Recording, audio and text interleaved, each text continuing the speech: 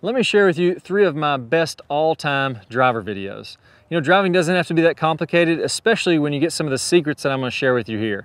Let's go and get started. Hey guys, awesome to have you here today. I'm going to give you some great tips to help you start hitting your drive more accurate, more solid, and a little bit farther. And I'm going to walk it through in the basics, let you know some things that took me a lot of time to figure out and are really going to help your game.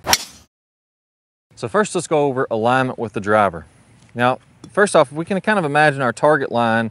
What I like to do when you're practicing your driver on the driving range is just put some kind of stick, or you could put down another club, point it toward the target in the distance where you want to hit.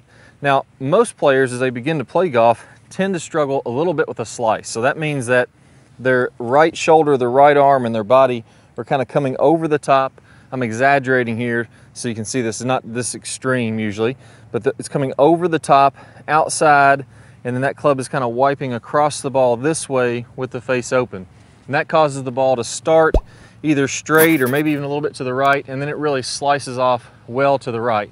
Now the tendency there, because the ball keeps on slicing to the right, is to line up farther and farther left. Well, that just exaggerates the problem, where now we're going to start coming more over the top to try to get the ball more to the left. It's going to slice even more. So the farther left you line up, the more it's going to slice. What you'll notice with pros is that typically they're going to be somewhere close to parallel with their target line. What I recommend is to close your stance just a little bit. Have this front foot a little bit more to the right. It serves 2 purposes. Number 1, it's going to help you come more from the inside and get more of that draw. Now you'll learn to release the face. And number 2, as you swing, you kind of imagine this driver's on a hula hoop, or swinging on a hula hoop here. As that club starts to move back up, it actually moves a little bit more to the left because you're hitting driver on the upward swing. So by lining up a little bit farther to the right, now as you start to swing back up, your club's actually moving pretty square to the ball. So set down this alignment stick, and one of the keys with top speed golf is you have to train things a little bit different. I like to go in the extremes. We'll practice this variability training. I want you to line up one where your feet are way to the left, make a swing, and this is on the driving range, see where the ball goes.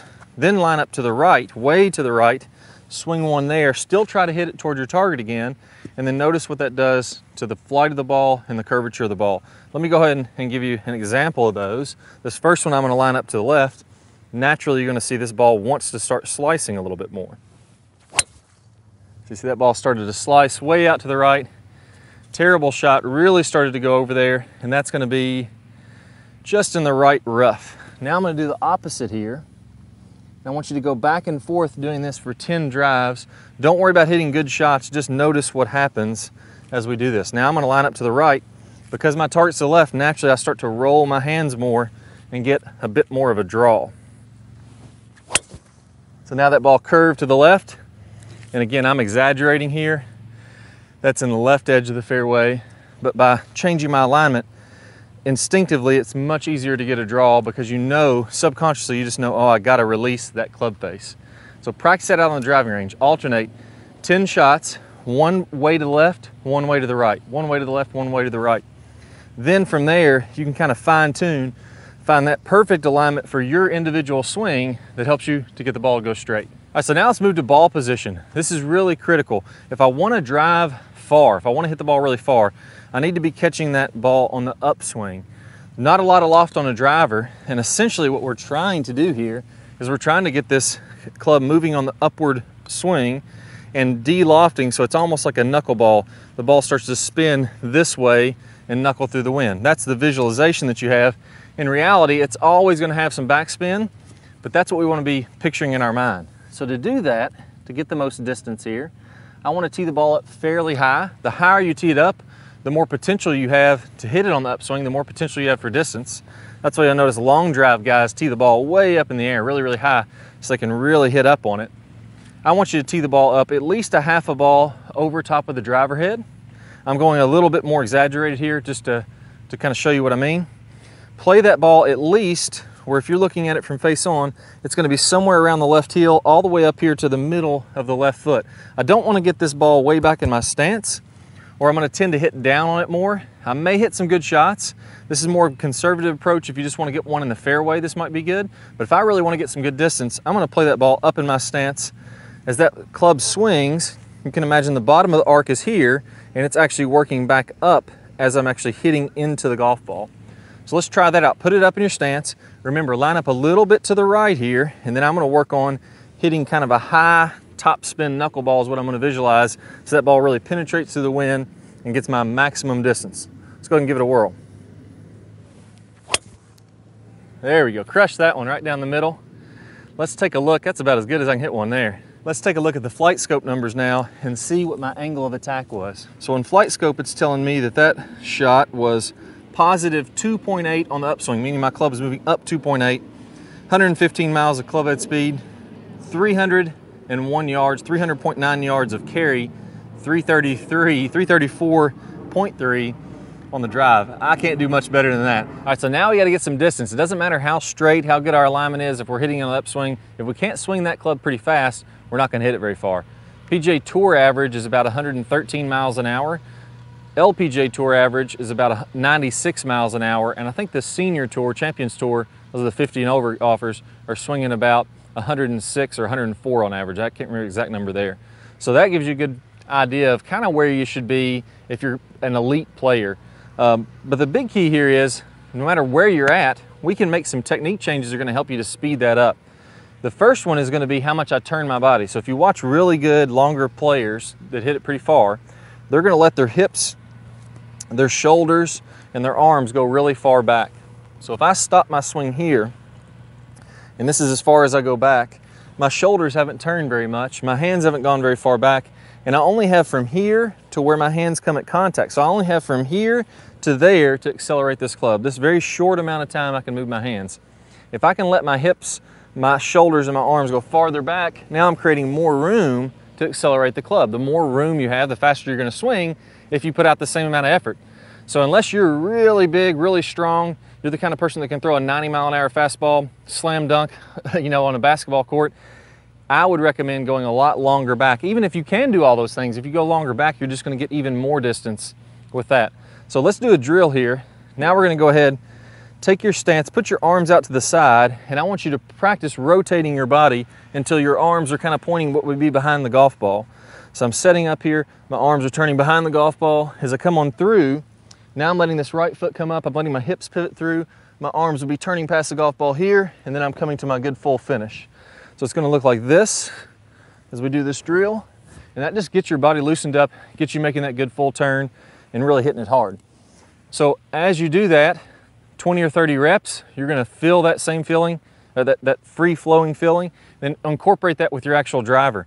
Now make some practice swings, another 20 or so practice swings, getting that good full turn both back and through, then you're ready to hit some shots. On this one, I'm really going to focus on that big turn, and let's see what kind of swing speed we can get. There you go, not quite as solid as the one before, but I'll still take that. Felt like I swung pretty hard on it. Let's see what kind of miles per hour we had. All right, my club head speed is 118.5, very happy with that.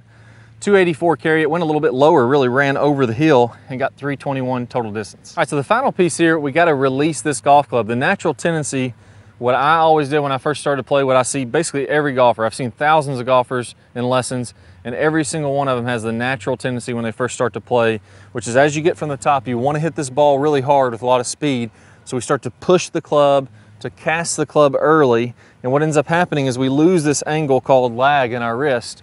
We burn all that speed up back here, and then when we get to the ball, the club's actually slowing down. What we want to have happen is we want to actually increase this lag as we start down, get a good sharp angle here between our club and our arms, and then from there, we have to release this club out in front. So I want you to do a really easy drill here to get familiar with that release and start to get that speed where you need it, which is right at the golf ball. So I want you to just go ahead and take a half back swing. Imagine this is our downswing here. And I want you to get this sharp angle between your hands and arms. Now one key is I don't want this club pointing straight up and down. I want it to be a little bit flatter from here. Some people call this getting into the slot. Really key to being able to hit solid shots over and over. So I get in the slot here, I have this nice angle of lag, and then from there, I want you to open your hips. Go ahead and let your feet rotate, your knees rotate. I'm gonna open my hips, and I'm gonna release that club to where now I've gotten rid of all these angles. That's what we call the straight line release in our top speed golf system. And I've let that club whip on through. So a couple practice swings, halfway back, and then go to the release, hips, shoulders, arms, everything's released in front. Do that about 10 or 15 times just to get the overall feel of that motion. You don't have to try to do it fast. You don't have to do anything fancy there. Just get that feel. Then we're going to incorporate that same feel as we're making a full practice swing. So your full back swing, I'm going to feel that lag. I'm going to feel the club release in front. If I do that, now I'm going to get that whip action happening right at the golf ball. So here, a great way to feel this and a great way to train differently so that actually you get the feeling faster is exaggerate both extremes. As you start down, cast the club and then try to swing through. So it'd be something like this, and you'll see how I don't have very much speed. And then the next one, get a big angle of lag, release the club in front, and now you can start to hear that whipping on through contact.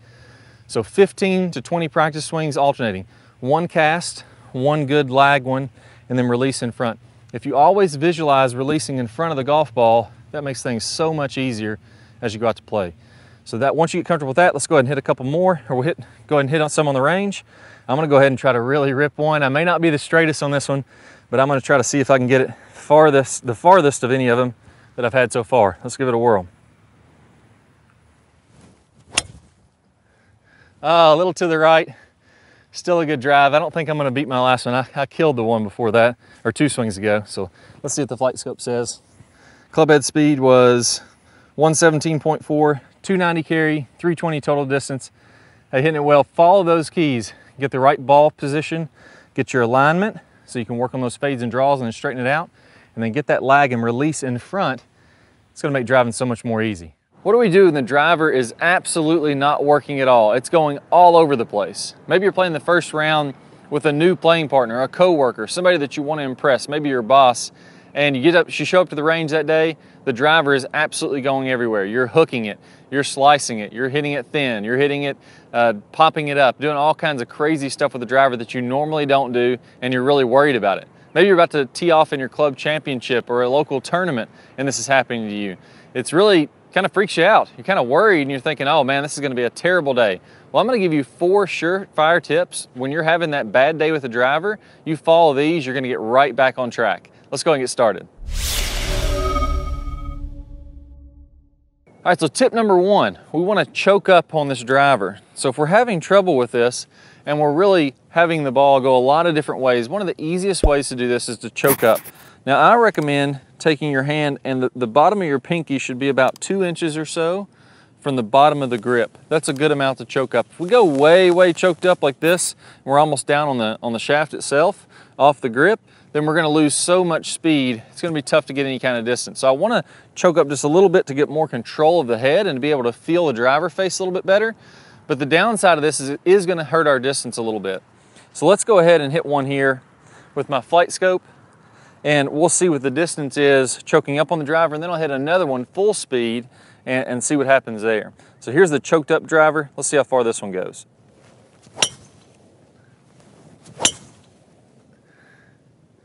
There we go, right down the left side of the fairway.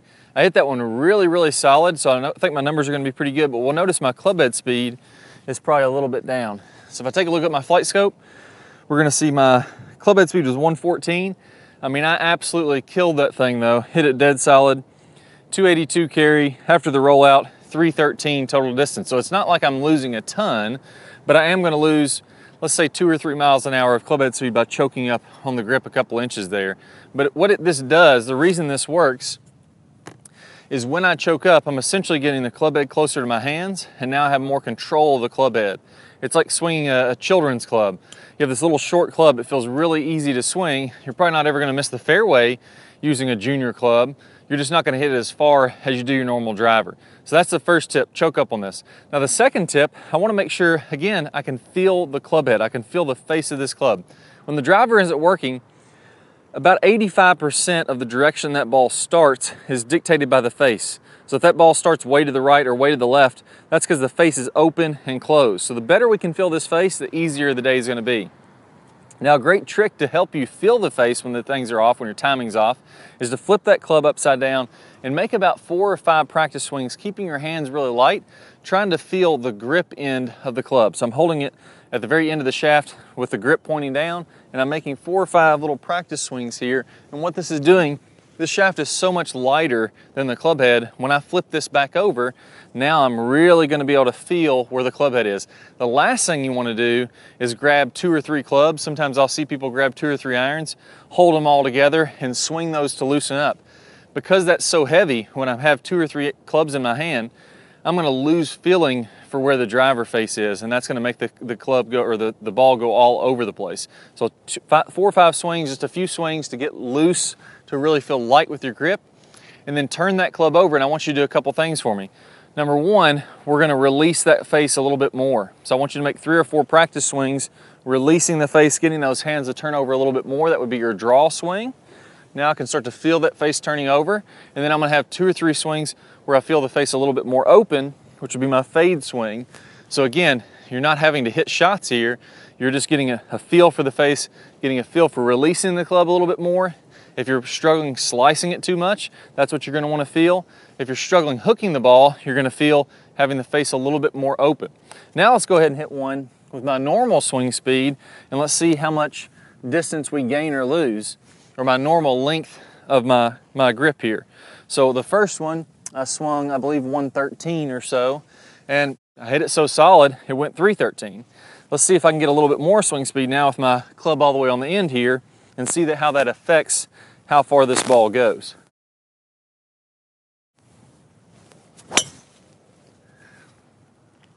All right, there we go. So that one, again, down the middle of the fairway, but I didn't hit that one quite as solid as the one that I choked up. I'm not loose out here today yet either. This is the first video of the day, so I'm not always going to be hitting the driver dead solid right off the bat, just like everybody else. So on that one, I had 3 miles an hour extra clubhead speed, but you'll see 276 carry, about 7 yards shorter than the one that I actually swung slower and I choked up on the club, and 295, so 15, actually a little bit more, a little bit closer to 18 yards shorter on that one, even though my club head speed was higher. So if you're having a tough time hitting it solid and controlling where the ball goes, just choke up on that a little bit. Now the next thing we're going to do here to really get a feel for this is the step drill. So what I want you to feel when I'm struggling to hit the ball solid, usually my weight shift is off. Sometimes I'll be falling back, falling away from the golf ball. You start to get those tops, you start to get the balls that go up in the air, a lot of inconsistencies with that. And sometimes I really just feel awkward, like I'm having to use all hands and arms because my weight shift isn't good. So let's do a surefire drill. It's gonna make this really, really easy. I want you to set up with your feet together. I'm gonna have the club kind of hovering over the ground. Now, as soon as I start my club swinging back, I'm gonna go ahead and start stepping forward. What this is gonna ensure that I do is as my left foot is in the air, so let's go ahead and do one little small swing so you can see what this looks like. But as my left foot is in the air, that ensures that all my weight is on my right side. That's the backswing. As I'm making this backswing, I have to shift my weight to the right side, and as I make my downswing, I have to shift my weight to the left side. There's tons of research out there showing pressure plates. So they have these plates that they put under your feet to see how people shift their weight. I have never seen one great player that doesn't shift their weight to the right on the backswing and shift their weight to the left on the downswing. Lots of people say, oh, I feel like I'm centered, staying on my left, or they're keeping their weight left the entire time. When you put this to the test, when you look at the science behind this, that's simply not happened. Every player has a weight shift to the right and a weight shift to the left. If I cheat it by doing this drill, it makes it way easier. So as I keep my feet together, as soon as my left foot lifts up, my right foot is the only foot on the ground, so it has to be a weight shift to the right. There has to be all my pressure to the right. Now, as I step forward, the only way to get my foot to move forward is to have a weight shift to the left. And then as I let my foot push into the ground on the downswing, I'm gonna let my right foot come all the way up on the ground here. So just my toe of my right foot is on the ground. That ensures that all my weight is on my left.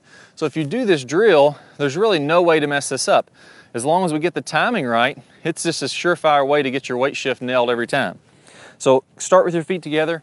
The key trick here is as soon as you start your backswing, that's when you want to begin this step forward. What I don't want to do is get all the way to the top of my backswing and then step forward on my downswing. I'm stepping forward as soon as I start my swing, and then as I finish, I'm making sure my toe is all the way on the ground. and my chest is rotated all the way around. I'm finishing over my left foot and really pausing there for a second or two so that you can make sure that you're in balance. Do 4 or 5 of those while you're on the range, while you're on the first tee. I guarantee you it's going to be way easier to hit straighter shots. Now finally here, the last key is, what is your go-to shot? Everybody has one type of shot, whether it's a fade or a draw, that they can hit time after time. Now for me, if I have to get one in the fairway, it's a little easier for me to do a fade. The problem is I lose a little bit of distance when I'm doing that, but if I'm hitting the ball pretty wild and it's the first couple holes, I want to make sure I get some in the fairway, I'm going to tee that ball up a little bit lower. What that's going to do, it's going to ensure that I don't hook it. It's very tough for me to hook the ball when the ball is teed up really low. So I'm going to tee it up a little bit lower. If this is my normal height, I'm just going to go about a ½ inch lower than normal. And then I feel like I'm going to hit a fade out there. So let's put all 3 together. Number 1, I'm going to choke up. I've done my drills where I swing the club head nice and light. I got a feel for the face. For me, again, I'm done my step drills to feel my weight shift. And now I'm going to play my go-to shot, or if I had to bet $1,000, what would I be willing to say, hey, I'm going to be able to hit this one pretty good. I'll bet you $1,000 I can do this. That's my go-to shot. So this one's going to be a fade. I'm going to lose a little bit of distance, but I'm going to find that first fairway. All right, right down the right center. I hit that one nice. Follow those 4 steps. You're going to get started with some more confidence, and you're going to hit a lot more fairways. Hey guys, welcome back. I got an awesome video for you. We're going to talk about how to hit your driver a lot straighter and also how to pick up some good club head speed while you're at it. Nobody wants to hit their driver straight and just be kind of dinking it out there. We want to give it a good rip, get some good distance, and hit it straight at the same time, which is exactly what I'm going to go over today. Now the first thing, the drill we're going to use to do this, the first drill we're going to use is an acceleration drill. It's a little half backswing. Our left arm should be going to about parallel with the ground. You notice your club's about perpendicular to that, or a 90-degree angle at this point of the swing. And then from there, I really want to accelerate through all the way to that good full finish. I'm trying to get as much speed here as I can. The reason we're doing this drill is a lot of times I'll see players that are struggling with consistency with the driver. They're going to the top of the backswing. They're using mostly arms, maybe casting the club a little bit, kind of hitting at the ball. And my hands and arms are very, very active in this. I'm not getting my body to lead the way, and I'm not getting a lot of acceleration in the club. When I cast with my arms, I'm getting all this speed way back here in the swing.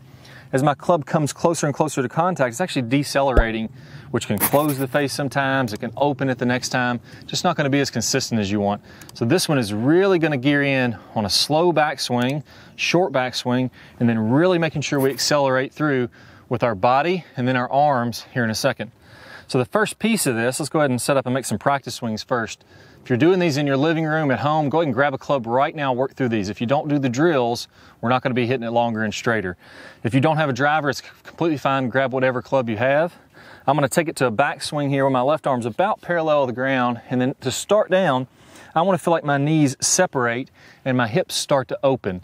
If I was going to toss a ball down this fairway, so if I just grabbed a ball here and just tossed it down the fairway, I'm beginning to take it halfway back, let my knees separate, my hips open. You'll notice as I come through contact, or what would be contact, my hips and shoulders, everything is opening up. That's a real big key for consistency and speed.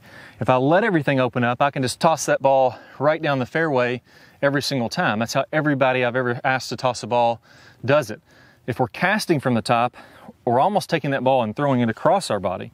That would look something more like this, where I'm staying closed with my body, I'm not opening up, and I'm trying to throw the ball by doing that.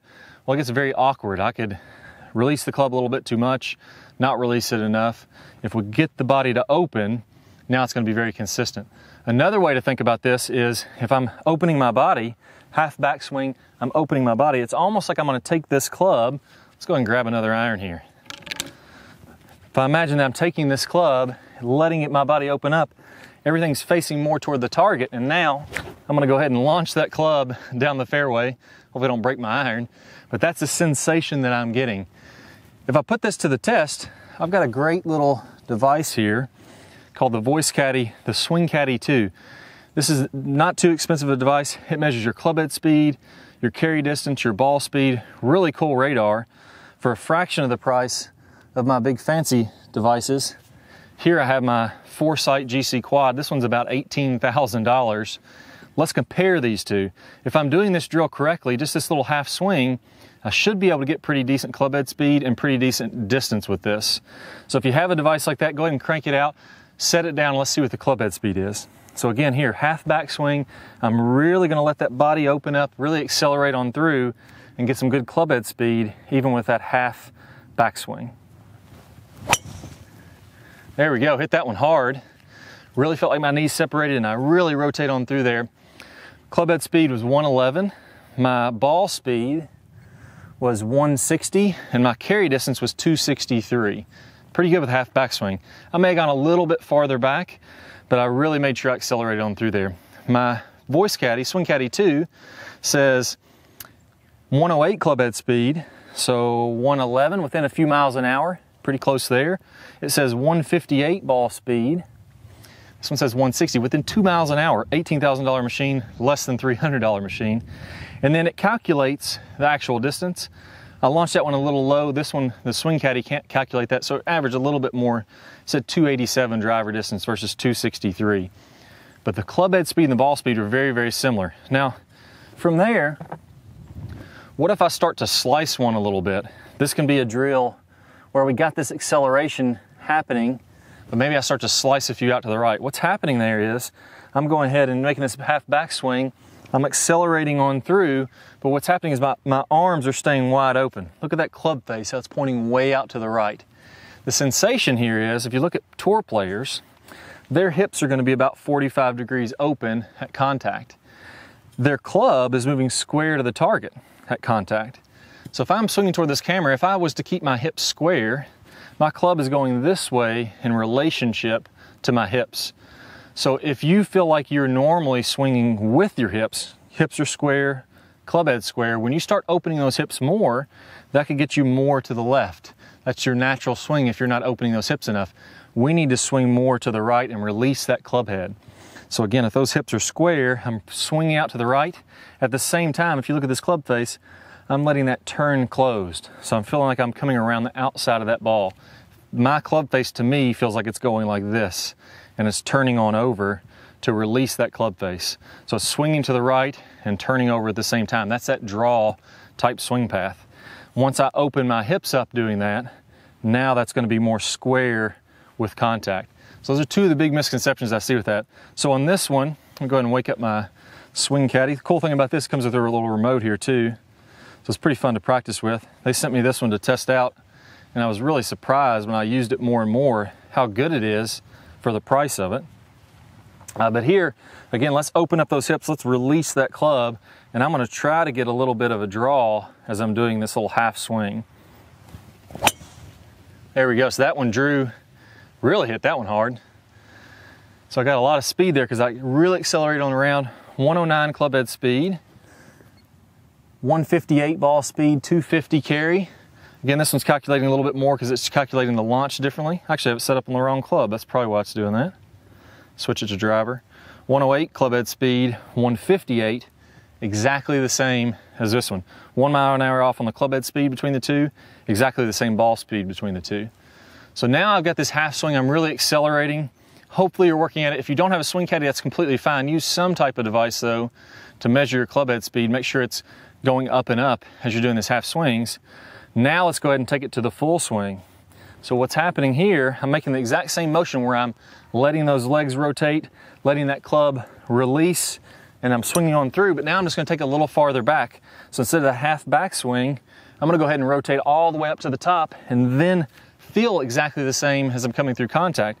I'll see that swing speed bump up a few more miles an hour, but I shouldn't see any loss in distance.